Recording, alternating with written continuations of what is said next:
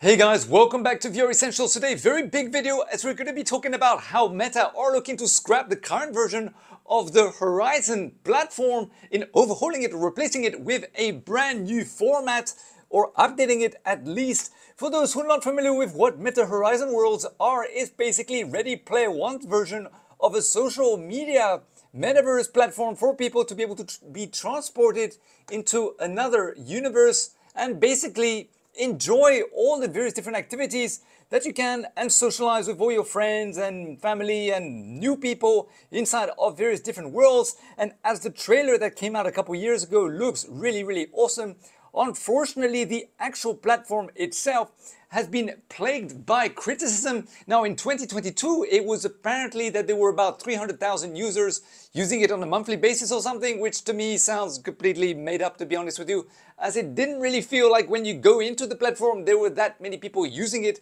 Also, there were other issues with safety and children things, and also privacy and all those kind of different things as well. And of course, it was so bad that one of the vice presidents for actual Meta, who was dealing with the platform itself, was actually, if we go here, the VP of Horizon called Sharma, who is based in Seattle area, oversaw various VR projects such as Horizon Worlds social media service, which akin to the game, to the online game Second Life, that's been retrofitted to virtual reality. Other Horizon products include the VR-based workplace collaboration app Horizon Workrooms and the Horizon Venues app for live events, which was moved into the core worlds this summer. This was in 2022, everybody. So the vice president was actually sacked as well because basically they weren't able to draw up the numbers and make the platform, especially the graphics were so poor, to bring it up to par in terms of what the standards were at that time. So Meta Horizon was actually competing a lot with platforms like Roblox, for example, which has millions of people in it, and also, of course, with Rec Room, which is going to be available in the spatial computing VR headset that will be the Apple Vision Pro, released next year in 2024. So let's go back into the article to give you the lowdown as to what's going on. So Meta is looking to basically reboot Horizon Worlds as the VR platform struggles to grow. Now, by the way, Horizon was also supposed to be made on a phone as well as a tablets, not only virtual reality, and also they lower the age to try and target more kids and the lower, I would say, tweens basically. So tweens are between the age of 8 and the age of, let's say, 12, even though the VR headset itself, you're not supposed to be able to use it unless you're under the age of 10, as they lowered the age from 13 to 10 years old. And also, the other thing that they were looking to do is they try to attract some of the corporate brands to come on board. For example, Wendy's, who also had opened a restaurant inside of Horizon Worlds, but there aren't that many actual, let's say, corporate brands who are using Horizon because there simply aren't that many people who are using it at this moment in time. So now let's go into the news about this overhaul and replacement in terms of how they're going to build the new Horizon platform. So Meta is overhauling its Horizon platform virtual reality app to include more video games as the special platform struggles to basically find a bigger audience. Horizon World is the company's free virtual reality social network where people can create avatars and also interact with other players. And as I mentioned before, you can also create your own worlds inside of Horizon as well. In an effort to make Horizon Worlds more compelling, Meta now has an in-house studio dubbed Ouro Interactive that's focused on making first-party virtual reality games. Meta's Vice President of Metaverse, Vishal Shah, said in an interview published Friday with the Lopas Technology newsletter.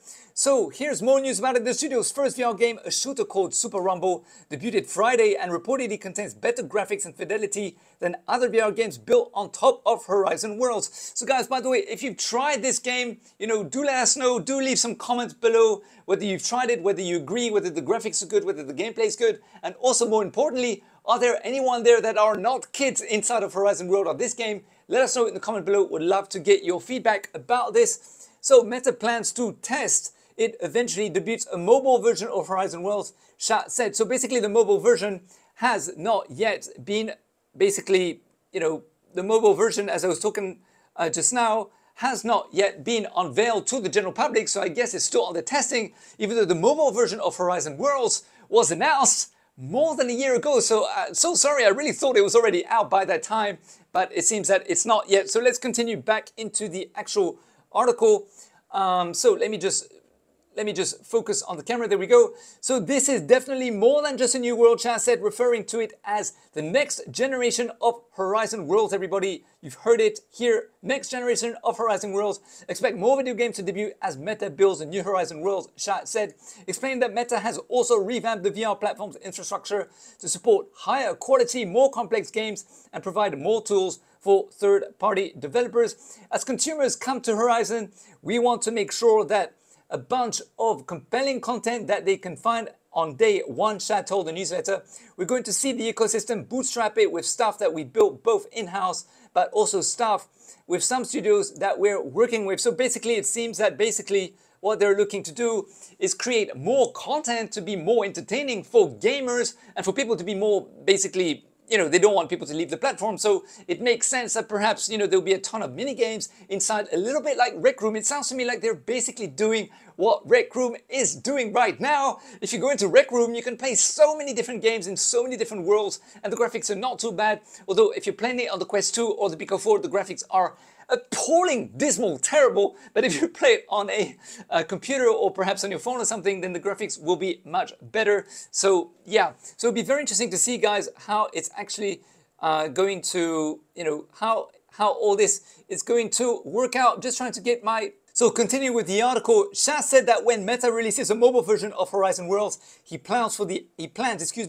app to act as the bridge between smartphones and the company's Quest VR headsets. That's very, very interesting. So, the mobile gaming area is still making tons of money. So interesting to see how they can capitalize on this. Of course, we're going from a world where we are VR only to a place where we're going to be VR first, Shah said. So it sounds to me like, VR is still the most important part of Meta's long-term strategy, even though they're trying to not really talk so much about it, because every time they do, the press just pound on them like a bunch of wolves, hungry wolves, and also the share prices dive down as the press talks bad about them. But the long-term strategy, of course, they didn't change their name to Meta for anything. It is very much about VR and also MR, which is mixed reality, everybody, of course. So if we can continue with the actual article, the revamping of Horizon Worlds comes amid Meta's latest earnings report, which showed the company Reality Labs unit recorded a 3.7 billion operating loss, generating 276 million in revenue. So guys, by the way, for those who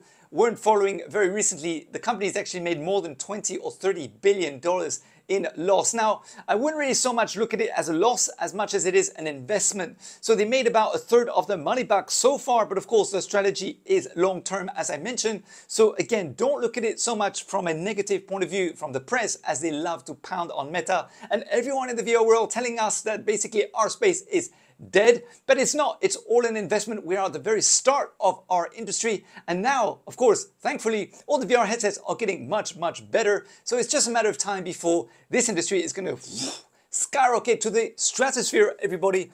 But the fact is that Meta are basically making it, finding it quite hard to make any revenue, Since the beginning of 2022, the Reality Labs unit has lost over 21 billion US dollars, underscoring the massive investment required to develop VR and augmented reality technologies, or mixed reality technologies, I think that's what they should put there, needed to build a compelling metaverse, of course. So Meta's Horizon Worlds represents the company's Roblox-like digital playground intended to attract users who wish to play games and interact with others like 3D social network, but it doesn't become the mainstream hit, with the service reportedly attracting less than 200,000 monthly users, underscoring the public's current general lack of enthusiasm for VR. Now, personally speaking, I doubt that there are 200,000 monthly people inside of Horizon Worlds. I could be wrong, but it's not the first time that Facebook have inflated numbers. In fact, they've been sued for that kind of stuff in telling people that there were more younger crowd joining Facebook, but it was actually found out that it was false. And then one of the investor group actually decided to take them to court because they proved that it was false. So it's very easy to inflate numbers in these kind of circumstances. There's not really much auditing going on. And also you can create so many different robots and all these kind of things inside of the world. It's very easy to inflate those numbers. So I just take it with a pinch of salt. But no doubt there are a few thousand people inside. I just don't know whether there really are 200,000 people in Horizon itself. on a monthly given day. But let me know, when you go into Horizons, do you use Horizon? Do you find that there's a lot of people in there? Do you find there's a lot of interactivity in there? What do you wish to see inside of Horizon? Love to start this conversation with you because personally, I haven't been in it yet. I haven't used the Quest 2 yet. So it'd be very interesting to get your feedback about this. Do leave some comments below so we can have that conversation together. And how do you feel compared to Roblox or compared to Rec Room? It is, as Roblox has just basically launched a app on App Lab, a demo app apparently. So do go and check it out. Let me know what you feel. But personally for me, when I use Roblox with a VR headset, it never really worked perfectly, to be honest with you. It's not meant for VR at the moment. So, and also, what does it mean having Roblox? Does it mean that Meta are just going to basically take the data and monitor Roblox users to see how they can use that data in order to make it better for the on Meta Horizon and then eventually drop Roblox altogether? Who knows? Let's speculate together. Leave some comments below. All right, guys, thank you very much for today's video. Hope you enjoyed it. I will see you in another video very, very soon. Bye for now, guys. Bye for now. Bye.